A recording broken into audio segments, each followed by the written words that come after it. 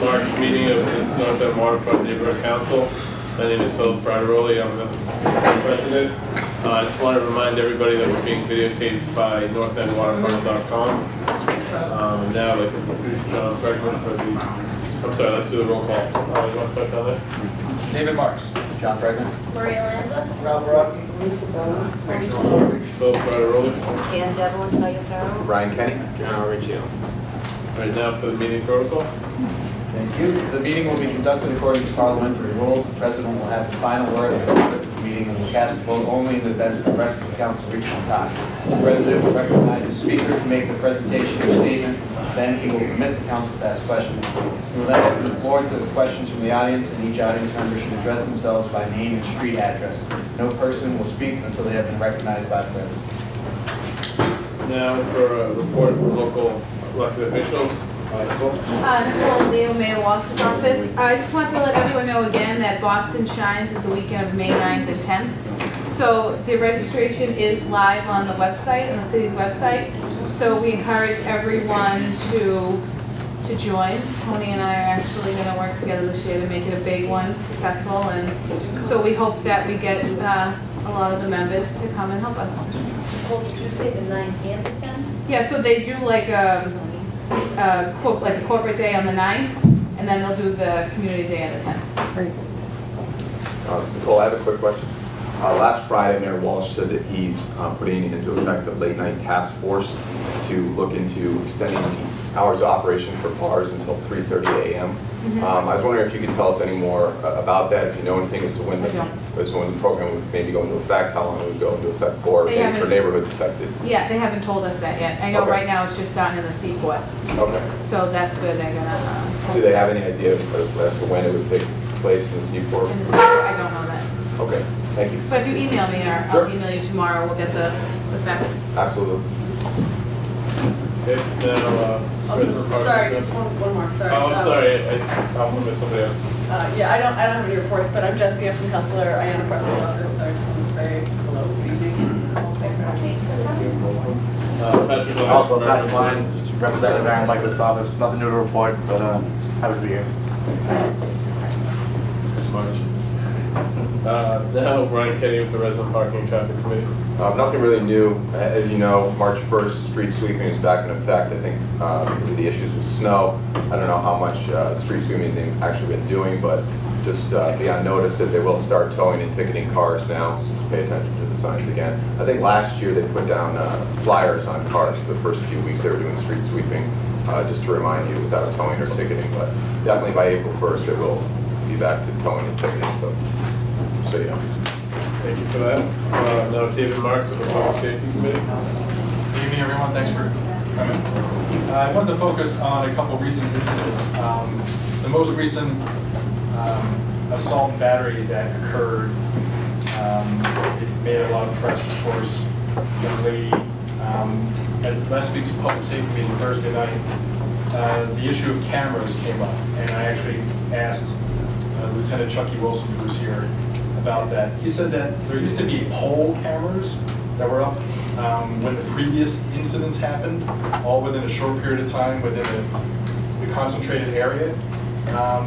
But since then, they were taken down. It was a short-term measure. It said it's going to take a lot more than just a single isolated incident to justify putting those cameras back up.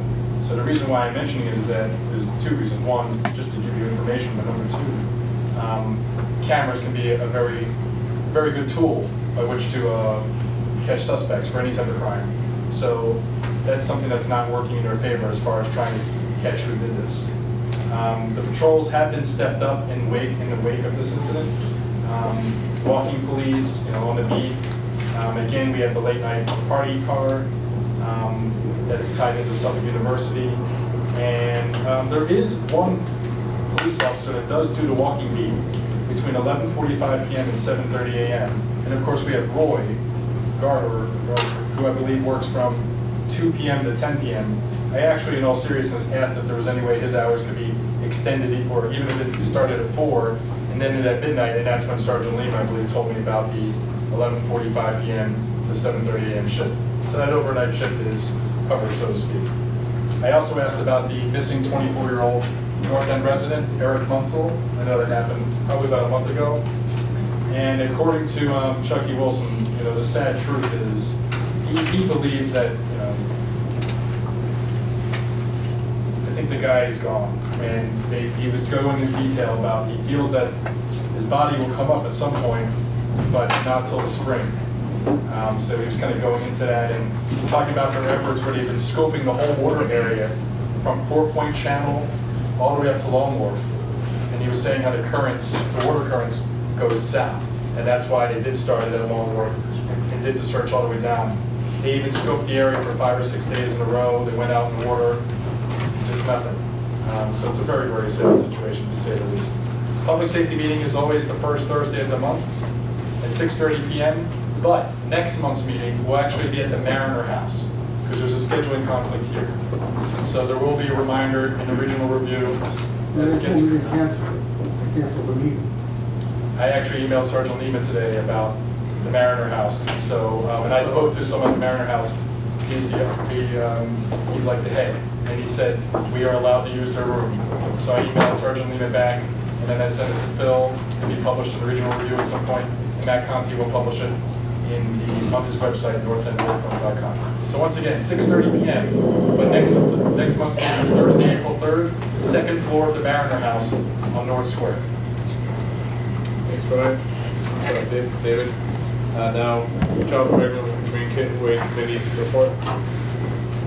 Thanks, Phil. So because there's a North End community meeting at the Mayor's House again on March 12th, which is this Wednesday from 6:30 to 8, I'm not going to have a report today. I'll ask that y'all attend that, and they'll provide updates. But also, we had one last year, and it's an opportunity for the North End to offer their opinions, thoughts, criticisms, advice to not only the North End parks, which are over here on Hanover and Salem, but the North End in general. So I would encourage everyone to attend if they have time. And again, that's Wednesday the 12th, this upcoming Wednesday from 6:30 to 8 at the Mayor's House. Thank you, John. And now, Maria Lanza to announce our upcoming elections coming in May. So it's that time of year again, and North End Waterfront Neighborhood Council elections are happening this May. Nomination papers will be available at 12 p.m. on April 25th, and will have to be turned in by May 9th at 5 p.m.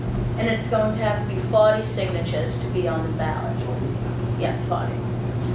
And May 12th will be our May monthly meeting. That'll be the candidates forum, so everybody who turns in the correct amount of signatures and they're checked by our council will be able to speak at that meeting May 12th, and May 17th will be our election here at the Mazzaro from 10 to 2. Bill, if I may I just add 2 more quick things? Sure.